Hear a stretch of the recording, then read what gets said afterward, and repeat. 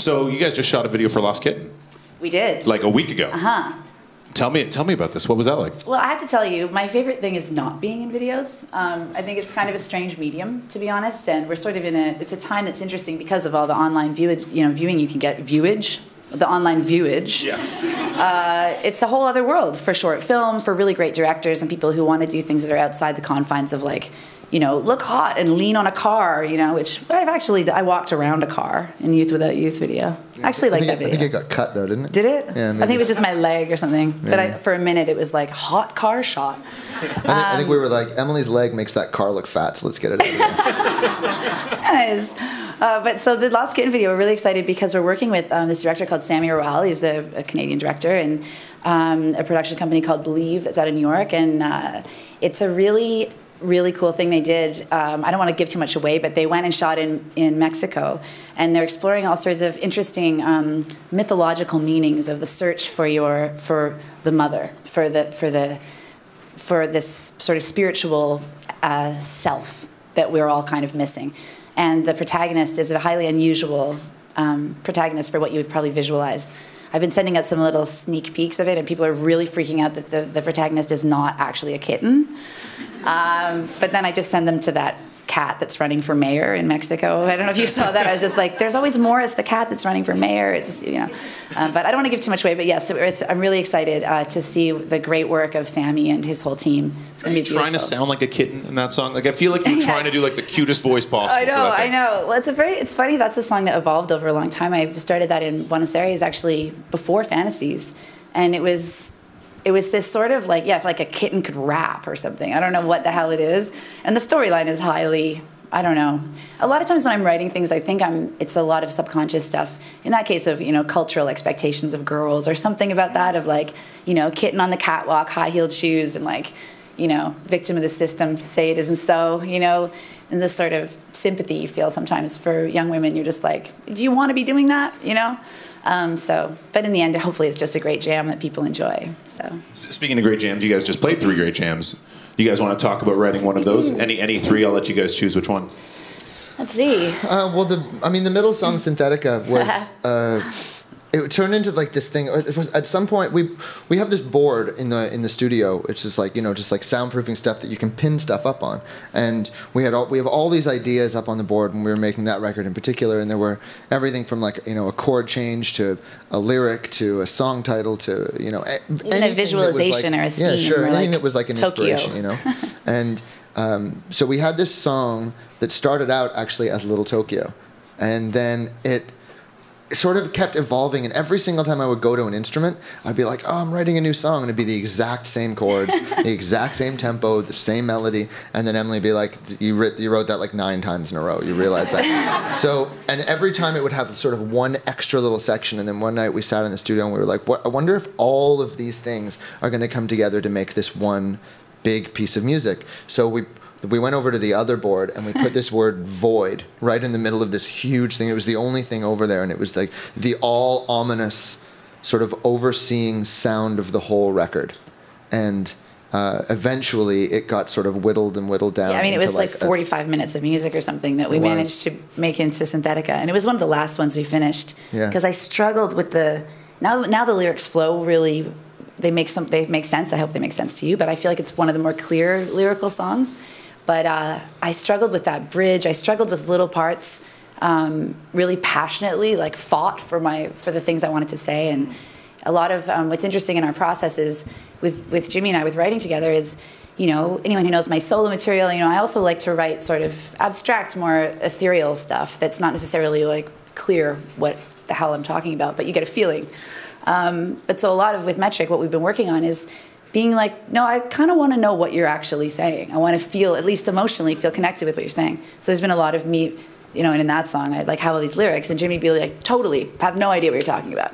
And I'd be like, damn, if you don't know, and you've been playing music with me for 15 years, someone who's just, checking out the jam, they're gonna be like, what now? So it's been a really amazing process of just clarifying, really, what are you trying to say? I mean, you can get away with a lot of ambiguity lyrically, but my dad was a writer, so he was very serious about the value of each word and sort of austere use of language. So it's a good challenge. It's the direction I'm going with my writing. I was watching the interview with Gian yesterday, preparing for this, and you mentioned cool, your father, yeah. and I was wondering, have you ever thought about taking some of his words and putting them into tunes? Like, have you used his lyrics before? I actually have, and it's happened in a really beautiful, almost like my father's passed away, in a sort of beautiful, ghostly way. An example is the song "Dream So Real" from Synthatica. He has a poem, which I'm actually going to read for you from my mind and heart. It's a really good example of his writing, which is. Dreams so real, we wake up in them, remembering none of them. An odd woe stirring us so. You know, it's lovely. It's almost like a haiku or something. So with that song, I really struggled for a title for a long time. It was called The Song That Has No Name.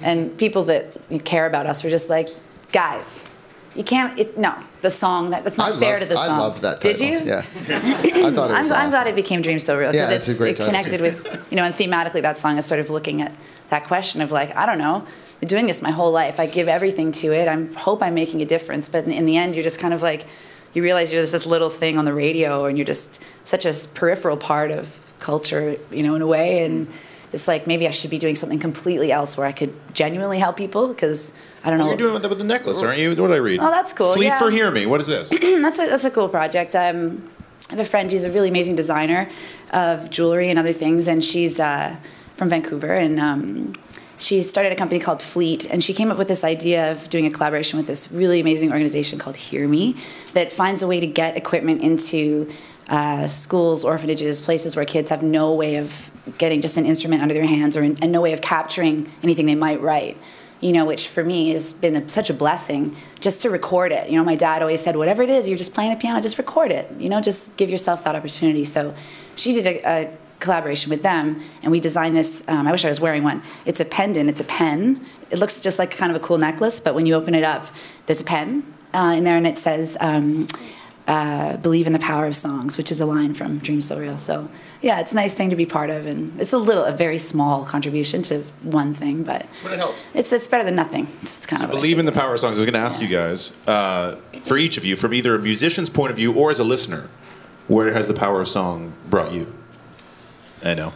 Manifest destiny, man. This morning it brought us to a bunch of airports. And yeah, exactly. And you're leaving an hour to go to Niagara to play another show. Exactly. Yeah, exactly. I mean, it's brought us everywhere we've ever gone. You know, I think in the beginning we had a ridiculously naive sense of where a song could take you, and pretty sure we still maybe have a ridiculously naive sense of where songs can take us. Because it keeps actually happening. Like, a really good example of it to me is Stadium Love, which, you know, Fantasies was so well received. It was such a breakthrough album for us, but maybe some of you guys know the many years we spent before that. You know, it's like with Live It Out and Old World Underground, and so Stadium Love was such a sort of dream. It was just like, yeah, imagine like a stadium. I mean, we were playing in clubs when we wrote that song, and then throughout the life of that album, somehow we manifested this thing of where, because of the song itself, in order to, you know, properly present it live, it was like, yeah, we should really need to up the production, and it sort of was a visualization, like a sonic expression of where we wanted to go. And then we found ourselves at the end of that cycle, like playing with Muse, you know, like in a Normo Dome in New Jersey, the Enormo Dome, you know, in New Jersey, with like when the cops gave us the escort out, I was just like, Stadium Love, wow, you know, as opposed to my tendency would be to write songs that are just like, this is what's wrong, this is what's bad, this is probably going to be this bad forever, you know, and then you start to realize, is that going to take me? You know, do I want to live it that way? We started realizing at some point that, you know, especially lyrically, you're saying, you're repeating stuff every single night, and you're saying it like with passion. So you should be careful what you're saying, because you're going to end up living whatever, you know, you're preaching and teaching and you know, repeating on a daily basis. So we started realizing that maybe, you know, what we were writing would actually sort of start to change the path of what was happening externally as well.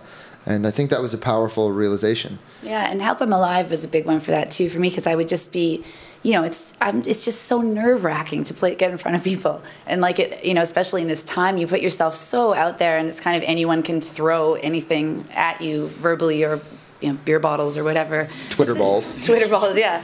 It's a really intense existence, and I had struggled so much with just exactly the feeling of that song of like, you know, I tremble, they're going to eat me alive, like. and then sort of really just was honest about how scared I was every time I stood up on stage. But suddenly I had a song that, instead of fighting it or doing like a lot of sort of, operation compensation, as we used to call it, of just like, I'm going to just like run around up here and nobody will notice me. It's like not really working. But so, this a way to express it, that I could own it. And then the chorus of that song is sort of it's like your own cheerleader being like, if you're still alive, my regrets are few, it's like, you can do this, it's okay. And it really resonated with other people, I think, in the same way. So that was a good example of the power of songs, too. I was just thinking that you guys have to go to Niagara soon. And I do want to get some of these fan questions in. Cool, yeah, please. Audrey Lee, what's your favorite song to play on tour and why? Why? Why? We actually answered this one the other day, and it's funny because someone asked the question, what's your favorite song to play on tour? Or what's a song that just the set doesn't feel complete unless you play? Oh, yeah. And we sort of latched onto the second half of that because, we realized recently we've actually never played a show without playing Dead Disco, not one. And it's a song from Old World Underground, which is 2003. We've tried. I believe you sent me a actual CD to my colored radio station back in the day. Is that right? You guys used to mail them, right? Yeah, I used to put them in the envelope, and that's cool. And strangely, the song has become, internally our biggest point of expression because we've been playing it for so long. It's so free. We feel like we can do whatever we want to do within it. And it's taken us to so many different weird and awesome musical places where, we walk off stage and it's become the thing that will guide us forward into the next musical direction. It's just this like, our oldest child in a sense, the pimply teenager of all of our songs. Yeah, and Breathing Underwater is just like a pristine little baby. And Dead Disco's like, rrr. Does it fit better beside other songs in the set? Like, does it need to live in a certain place at the beginning, at the end? It usually lives at the end. Near the end. It's hard to start the set with like a 12-minute jam. We did that at that really horrible place in Milwaukee once. Yeah, we played this place called The Rave in Milwaukee that's like, it's bad. It was right across from where Jeffrey Dahmer lived. Like, seriously. No, and all the crew were like, hey, did you see Dahmer's place? I was just like, no. Oh, God. And then it was down in the basement, and then it was like they would shoot horror movies down there. Like, they'd fill it with water and shoot horror movies. It was just like, It was really everyone gnarly. Hated us. We just played Dead Disco for like 15 minutes and then ran away. That's good. That kind of leads into Kristen Turco's question. What is the thought process behind choosing which older songs to include in a set? Well, simply, it's the ones that we still know how to play. Yeah, true.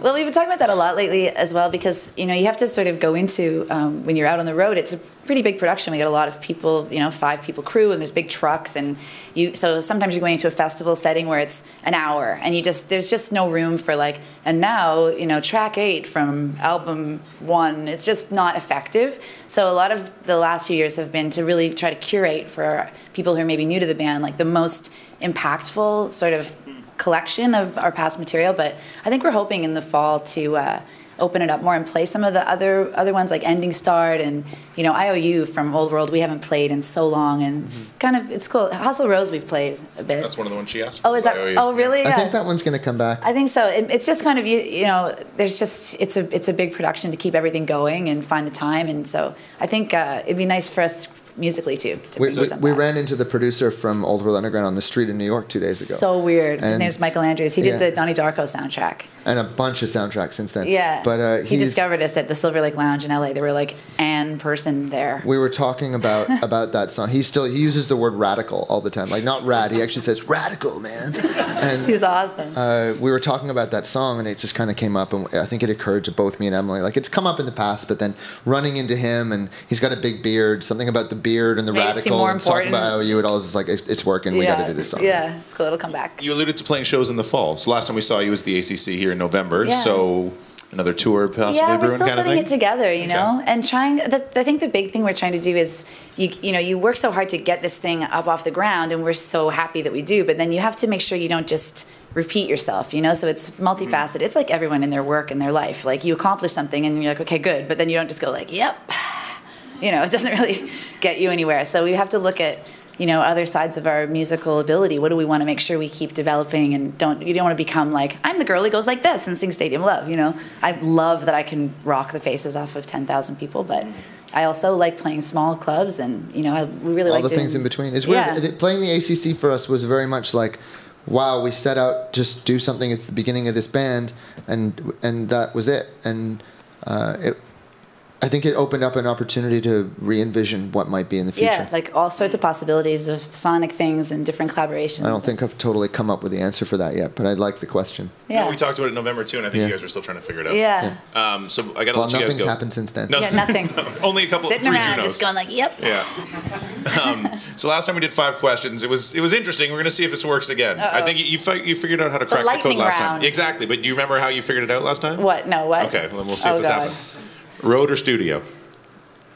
Studio right now. Yeah, studio right now. Lennon or McCartney? Don't do this to me. Ringo. Ha James? Well, you just have to say George Harrison. Oh, you said I Lou was just Reed going to last say time. Harrison. Oh, did I? Yeah. When you hear a song, what usually hits you first? Lyrics, melody, or rhythm? Rhythm. I think it's melody for me, probably. Song you've written you're most proud of? Aw. I gotta say, I mean, Artificial Nocturne's kind of like, yeah, I did. Yeah, I started the record like that. Yeah, I was going to say, so that's why it started? Okay. Yeah. Oh, maybe Hustle Rose. Yeah, that's a good one. That's what you said last time. Yeah. In one word, metric. Love, man. Yeah, family. Awesome. Thanks, guys. Thank metric. you.